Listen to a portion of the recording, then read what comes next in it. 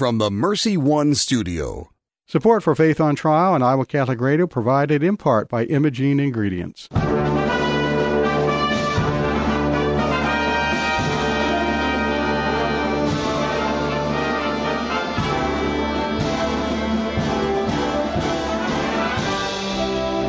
Our freedom of conscience and religion is being challenged by laws and regulations imposed by secular society. It's time to hear from the top Christian litigators in the nation who have come forward to tell us the truth and help us defend our faith. Hear ye, hear ye. All rise. Faith on Trial with Defender of the Faith, Deacon Mike Mano, is in session. And good Thursday morning from the Iowa State Fair. This will be our last broadcast from here. Next week we're going to be back in our studios. I'm Deacon Mike Mano, and I'm here with Gina Knoll. Gina, how are you this morning? I'm well. I'm very well. It's so much fun to be out here. But yes. It does make it a little more complicated. It does. It does. We delayed 2 minutes the opening of our program so that they could get in the national anthem here. It was beautiful. They did a good job, but we didn't want to be talking over it, so that's what we did. Your patience for us, yes. Yes. So some things in the news. Maybe I saw that Senator Langford, from Republican from Oklahoma, U.S. Senator, been doing a good job of really trying to protect our rights in the area of medical procedures and abortion. And the Hyde Amendment. Yes, right. He's been doing his best to protect the Hyde Amendment, which allows no federal funding for the. For abortion, and then the Weldon Amendment protecting the conscience rights of our doctors and medical providers. Right, and I just wrote an article for The Wanderer about the betrayal of conscience rights, and the Trump administration had gone to bat for a nurse that had been forced to perform an abortion. I think we talked about that last time. The Justice Department has been working hard on that. And the Justice Department under Joe Biden made a flip-flop. They withdrew the complaint, and there's no remedy now for this nurse who's been traumatized for having to perform. She was forced to help it. And the investigation by the HHS, Department of Civil Rights, found that there were at least 10 nurses in that hospital that were forced to perform over 20 abortions under their policy that if you don't do it, you can be fired. Yes, I just don't understand that. What they do is they tell them, you're abandoning a patient, and abandoning a patient is a cause for revocation of their license. And that's what they do. And so this woman has been traumatized. So that's my column that I just turned it in sort of here in a week or two. In a week or two we can follow it. Yes, and I'm sure we'll talk about it more on the show because that's a big case. That is. We might want to get a hold of some of those people and see if we can get them on the program too. Not necessarily the nurse, but one of the attorney that was in charge of the Office of Civil Rights for the HHS was I forget what his first name was. Severino was his last name. We've had him on the program several years ago before he took his job with the federal government. And what he did was he turned everything over to the Justice Department, let them sue. When the Biden administration came in, they told him they wanted him to resign. Well, he had 3 years left in his term, and he said, "No, I'm not going to resign." They fired him. Wow.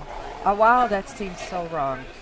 Well, there's more to that story covered in another program, I'm sure. And speaking of Right to Life, we're going to have Maggie DeWitte, Executive Director of Iowans for Life, with us in just a few moments. We're going to talk to her. She's been out at the fair every day. She's at home right now. We let her sleep in today because she's going to be out tonight. She's been working hard. Yeah, she's been working hard. Got a lot going on at her booth and with the organization. We'll be anxious to catch up with her. Do you have a prayer to open us up with? I do, a prayer for peace, which, given all that's going on in the world today, this prayer is very important. So especially for Afghanistan. Exactly. So pray with me in the name of the Father, and the Son, and the Holy Spirit. Amen. God of peace, bring your peace to our violent world, peace in the hearts of all men and women, and peace among the nations of this earth. Turn to your way of love those whose hearts and minds are consumed with hatred. Strengthen us in hope and give us the wisdom and courage to work tirelessly for a world where true peace and love reign among all nations and in the hearts of all. Amen. Amen. Thank you, Gina. You're listening to Iowa Catholic Radio. This is Faith on Trial. We will be back in about 2 minutes. Support for Iowa Catholic Radio is provided by CTO. Your support has helped thousands of students attend our Catholic schools. CTOIowa.org. At CTO, the bottom line, it's for the kids and their future. Thank you, Big Red Q Quick Print, for underwriting the sports report. Family owned and operated since 1980, Big Red Q Quick Print is a full-service print shop ready to help you with all your printing needs with speed and accuracy. Forms, manuals, brochures, letterhead, envelopes, business cards, custom invitations, design, and bindery. Big Red Q Quick Print, located across from Merle Hay Mall. Online at bigredq-desmoines.com. Big Red Q Quick Print. We make printing easy. Thank you, Confluence Brewing Company, for underwriting Christ is the Answer with Father Ricardo and for your support of Iowa Catholic Radio. Father Ricardo is featured daily at 11 a.m. Monday through Friday. Confluence Brewing Company is located off the bike trail south of Grays Lake, confluencebrewing.com. Support for Iowa Catholic Radio and Catholic Women Now provided in part by Marr Security, providing security solutions for homes and businesses since 1953. Marr Security is a Catholic-owned family business supplying security systems, access control systems, video surveillance, fire alarm systems, and video doorbells. All alarm systems are monitored out of their monitoring center located in the state of Iowa. Marr Security, 515-244-5660, permarsecurity.com. Support for Iowa Catholic Radio and Faith on Trial provided by Paul Martin and Paul Mitchell, owners of Imogene Ingredients. Imogene Ingredients supply specialized feed ingredients for livestock and pet diets to improve maternal and young animal health in both conventional and organic production.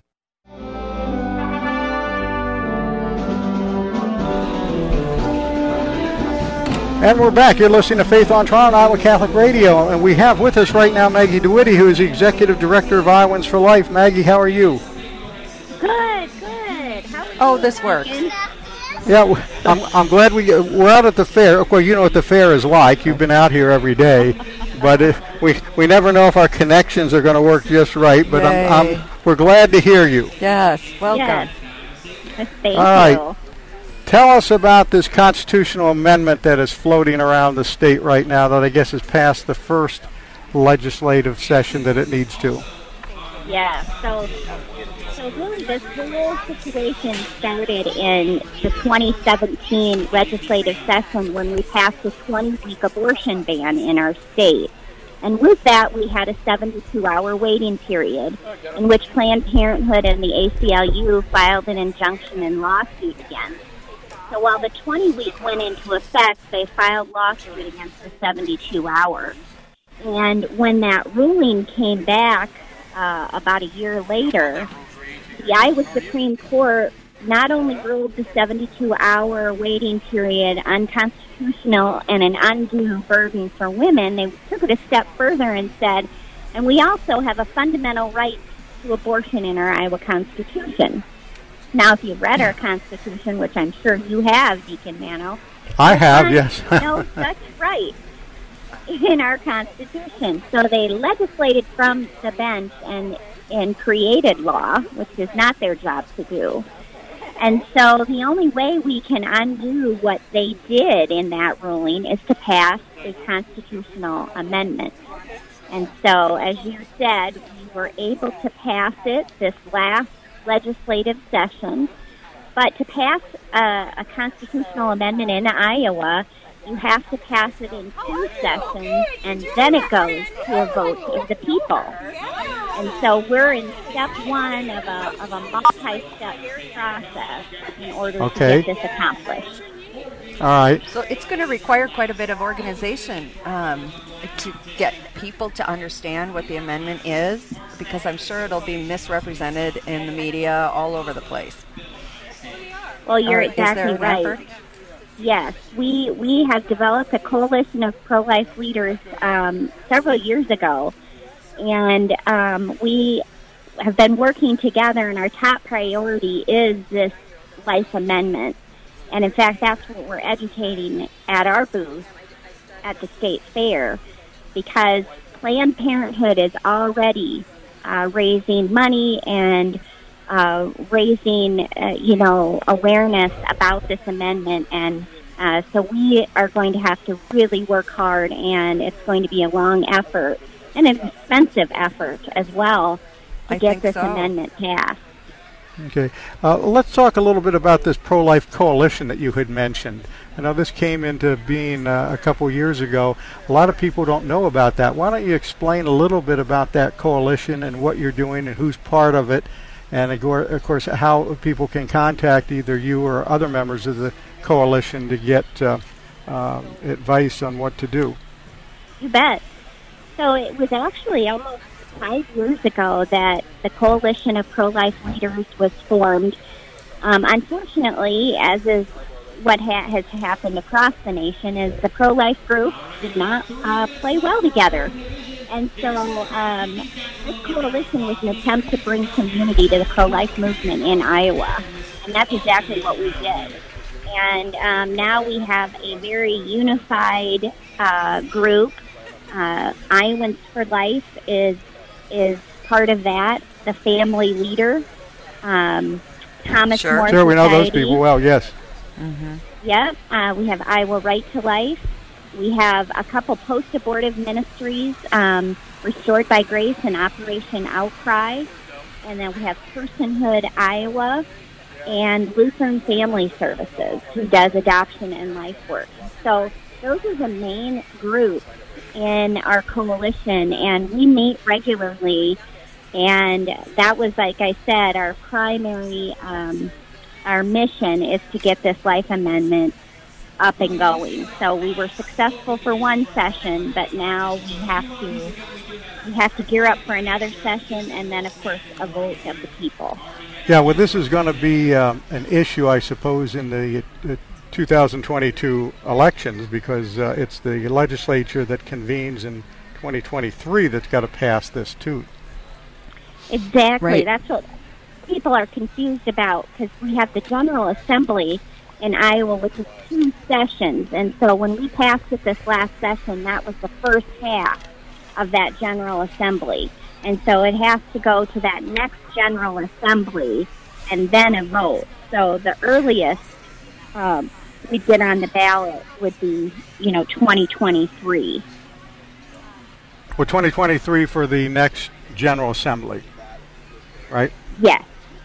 And then there's an election in between. and then the election is in 22. Then 23, Yes. the General Assembly meets again, and then if they Yes. pass it, then it will go on the 24 ballot. Is that Unless correct? they would have a special session, which they could do. Like they're having Okay. a special session for redistricting here coming up next month. So that's a possibility that they could have a special session as well.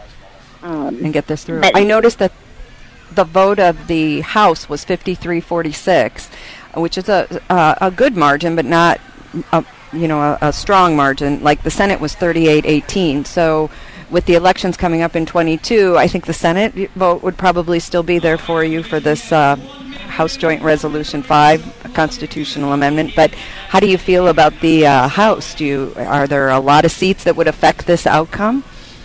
Well, it's interesting. Well, the House gained seats this last time, which helped us tremendously in garnering the support that we needed to pass this. That was our struggle. We had the Senate soared up pretty well, but the House was a struggle. And so then when you have, redistricting coming up and how that's Sure. going to affect seats, and then an election, it's really hard to say. We have our work cut out for us. So many things have to fall in place, because if we would lose Republican control of the House or the Senate, God forbid, then the likelihood of us being able to get this accomplished would be very, very slim. Wow, that is a lot of work. And it will require everyone, all constituents, all of your volunteers and all the people of Iowa to really go vote and vote your conscience. That's right. Because it affects this outcome. That's right. And Maggie, if people want to find out more about this or volunteer to assist you in any way, how do they get a hold of Iowans for Life? Well, the easiest way is just jump on our website, iowansforlife.org, and we have a whole legislative page that has up-to-date information about what's going on, but just in general, everything that we have going on. we also have a link to our website, the Coalition of Pro-Life Schools. And I'm the spokesman for that coalition, and we have a separate website that we have a link on our website too as well.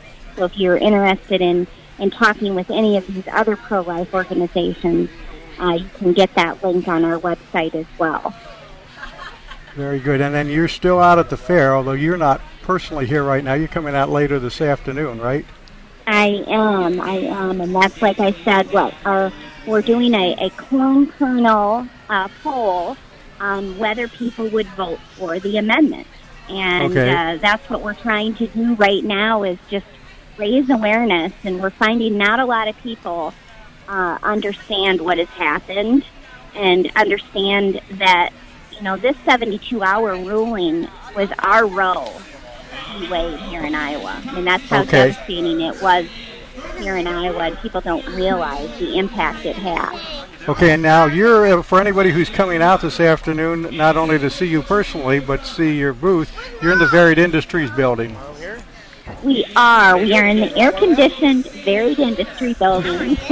That's perfect for today, really. Yeah. It's so hot. Like Gina and I are sitting out. Well, at least we have shade here where we're at. But it's still, it's a little, quite humid today, so good for you. Yeah. Maggie, I also noticed that you guys are involved in so many things, but this legislature was very good to the issues for life. They've tried another waiting period, and I can't remember if the governor signed it or not this year. Can you update us on some of the things that happened in the legislature that protect life this last session? Yeah. So what happened in the 2020 session was we had tried to pass the Protect Life Amendment and were not able to. But in the final hours of the 2020 session, they did pass a 24-hour bill. Of course, Planned Parenthood and ACLU filed lawsuits. even they got an injunction even before Governor Reynolds had signed the bill into law the day before. Not surprised, yes. Not surprising, but yes, he did end up signing that bill into law. But of course, they filed the injunction so that it would not go into effect, and it's currently being litigated right now in the state. Now, I notice I notice in Texas that they have passed a legislation there that you cannot have an abortion after 6 weeks. And the National Abortion Federation and other abortion providers in Texas have announced that they will not refer for abortions during that time period. Is that something that's growing around the country? Well, it is. We're seeing more and more of it. And, of course, the current case in Mississippi that the U.S. Supreme Court has agreed to hear on a 15-week ban. That's right, in Mississippi. That could challenge Roe versus Wade, but of course, here in Iowa, we're not in good shape because when Roe versus Wade is overturned, abortion law goes back to individual states. And right now in Iowa, unfortunately, according to our unelected judges, we have a fundamental right to abortion, so that means we can't restrict it in any way. And so while some states are... That's why this constitutional amendment is so important. We're running out of time here, Maggie. I want to thank you for joining us. And if anybody wants any more information, they can contact Maggie through Iowans for Life. Thank you, Maggie, for joining us. We'll have you back again and follow up on all this stuff. You bet. Thanks for having me. Certainly. You're listening to Faith on Trial on Iowa Catholic Radio. We will be right back after these messages. Support for Iowa Catholic Radio and John Leonetti in the Morning is provided by Blessman International. Blessman International partners with volunteers and donors to provide sustainable programs for children in South Africa by leading a 12-day, all-inclusive experience sharing the heart of Christ with vulnerable children in South Africa. Teams are forming to do something significant in an African child's life. Learn more at blessmaninternational.org. That's blessmaninternational.org. Thank you, Blessman International, for your support of Iowa Catholic Radio. Support for Iowa Catholic Radio provided by Divine Treasures, a Catholic book and gift store serving the Des Moines community since 1992. Divine Treasures, 5701 Hickman Road, Des Moines, 515-255-5230. Thank you, Divine Treasures, for your support of Iowa Catholic Radio. Support for Iowa Catholic Radio and John Leonetti in the Morning provided by Bell Construction. Bell Construction is a roofing company. They specialize in residential re-roofs, like commercial jobs, and have the experience to meet all of your roofing needs with personal service. With Bell Construction, the owner will come to your home or place of business in person to inspect and ensure the quality of work that you deserve. They pride themselves in working with you on a personal basis and making sure you are satisfied. Bell Construction, 515-963-4494. Bell Construction. Support for Iowa Catholic Radio and the Uncommon Good provided by Mercy College of Health Sciences, where you can chart your course for more. This is Bo Bonner. And I'm Dr. Bud Marr from the Uncommon Good. Mercy College provides unparalleled clinical rotations, hands-on learning, accelerated education, and flexible schedules. Since 1899, Mercy College has been transforming students into healthcare professionals. Guided by Catholic values, our faculty put classroom theory into practice. Students are prepared for roles in service and leadership throughout their own careers. Learn more at mchs.edu. And you're listening to Faith on Trial on Iowa Catholic Radio. Gina, interesting visit with Maggie here about what's going on with the constitutional amendment. Well, and I would say that we really need to stay on top of this throughout the program because it's important to Iowans and it's important to the nation. And this. I'm glad she brought up the Mississippi Supreme Court case because I noticed that there's quite a few amicus briefs filed. There's more amicus briefs filed in that than I've seen in a lot of other cases. Well, I heard record numbers. So it's important. If I was not ready for a change, we need to re-elect and continue to elect pro-life legislators to protect our rights, and also to be aware and talk to our neighbors about this House Joint Resolution 5, the change to the Iowa Constitution, so that we can really explain to our judges how we feel as Iowans. That's right. And, of course, there's a lot of stuff coming up, and when we're back in our studios, we're going to be back to more normal programming. Oh, we'll have more lawyers, yes. Lawyers on. It's difficult to get somebody who's standing in the doorway of the Supreme Court ready to go in and argue to say, hey, come to the Iowa State Fair. And we got corn dogs for you, but so we are following all of these things, and I noticed that there was this contraceptive mandate that was with Obamacare. Right. There was an exception. And the Little Sisters have been fighting that since the day that law went into the University of Notre Dame received an exemption, and that was under challenge. And an Indiana federal court has just dismissed that lawsuit challenging Notre Dame. So exemption. I read, that lawyers, they talk in a lot of negatives. Have you ever noticed that? Laws and lawyers. So I read that, and I think the bottom line, correct me if I'm wrong, is that Notre Dame must provide... No, Notre Dame wins.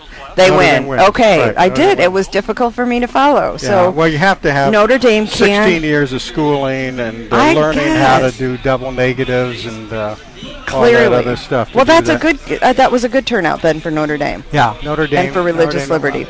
And then I see this other thing here that I thought I'd bring up. There's a mathematics professor at the University of Michigan who argued in a podcast that the discipline of mathematics inflicts racism against black and Latino students. She argues that mathematics is dominated by whiteness and racism.